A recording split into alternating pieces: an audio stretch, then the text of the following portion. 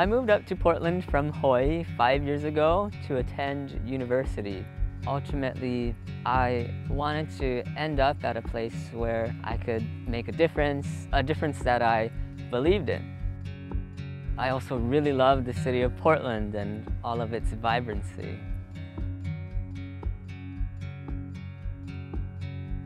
I graduated in May of 2014 with a journalism degree.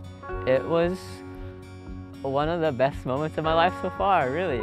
I thought that it'd be no problem to apply for a job online, but after submitting dozens of online applications and not hearing back, not even a no, I started to become quite discouraged.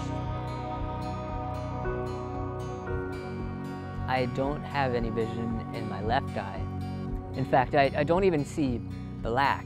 And in my right eye, I see in color, but it's as if you were looking through the lens of a digital camera with the zoom off. Yeah, it looks like an L, at least to me. You can't just have people pulling you along and hope you end up somewhere great. You know, you need to have a vision. I was pretty restless and wanted to contribute my skill set to doing something meaningful. All the things that you could see on the computer, I hear. Instead of using a mouse, I use specialized keyboard commands. It's almost like, you're speed listening instead of speed reading. The counselor that I met with suggested a local nonprofit called Incight, helping job seekers highlight and showcase their abilities with resume building, interview assistance, and targeted job fairs. I submitted my resume and not even 2 hours, I got an email back from colleague Giarita letting me know that, yes, you can participate in this event, but my experience merited something a little bit more high level. I was overwhelmed. Thank you so much. You too. My situation was going from not hearing back to hearing that my experience merited something a little bit more high level than even what she was organizing. I went to that live resume event, talked to a lot of the employers and had some really great conversations. That live resume event really made me feel good. It was the perfect thing that I needed. Wallet, keys, badge. I think we're good. I had continued to stay in touch with Callie from Incight.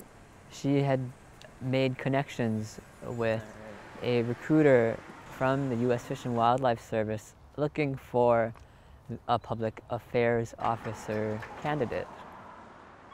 After numerous interviews, they had gone through the candidate list and they had decided that I'd be the best fit for that position.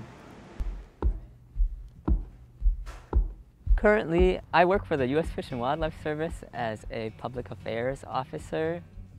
Here I am getting to work towards the conservation of the beautiful places that I called home in Hawaii and that I call home here in the Pacific Northwest. It's an incredible place to be, and I love it, I really do. Rather than looking at it as what's out there for me or what can I get just to get, we should be asking the question of, what is our full potential? You'll run into people that want to help you along the way. That partnership will get you there, but keep on looking forward with conviction about where you want to end up. You'll get there.